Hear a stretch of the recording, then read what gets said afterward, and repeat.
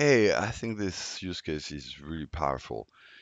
So, do you have any departments who need to control the quality of your output, of your documents?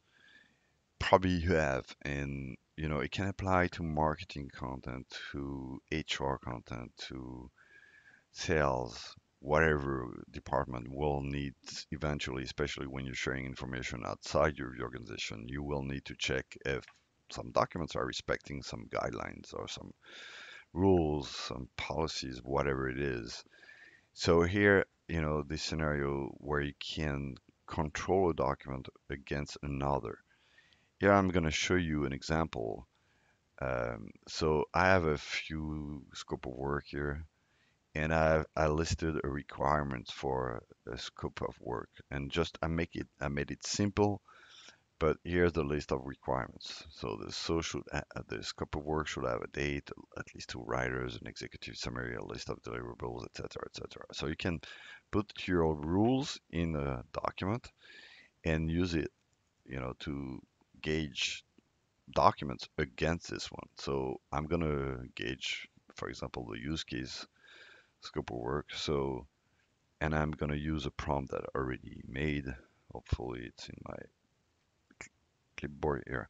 So does this file respect all requirement in this file? Basically, that's the main prompt.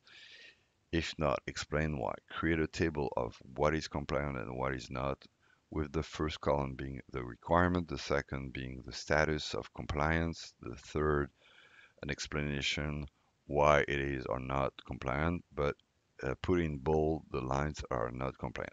Eventually you can add whatever you want, the format you want here. I think the most important thing is, does this file respect all requirements in this file? So now I need just to type the file here. So does this file was the use case scope of work respect the requirement document. So I'm going to type requirement, and I just have to launch my prompt. So as you can imagine, it's very powerful because you don't have to read all over the document, and you can just, by using this prompt, have a list of what is compliant and what is not. So apparently that it didn't put in bold my line where it's not compliant, but at least it tells me, the the date okay, there's no two writers, there's an executive summary okay, there's no period of preference, um, there's no assumption paragraph. So it's pretty powerful because then I can go back to my file and see if it's and modify it. And you better check. Sometimes it can make mistakes, but it can help you really quickly to figure out what is not compliant or not. And you can use this scenario for various type of documents in legal, obviously, but in any other areas where you want to be sure, or at least to have a sense of how compliant this document is based on your rules.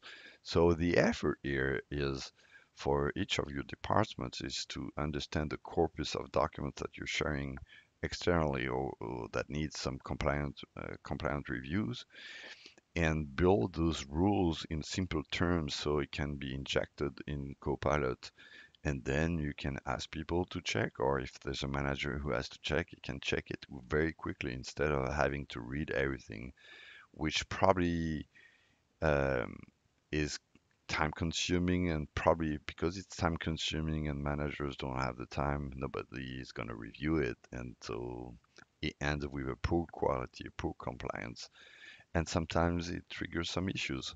Hope this scenario's use case was insightful.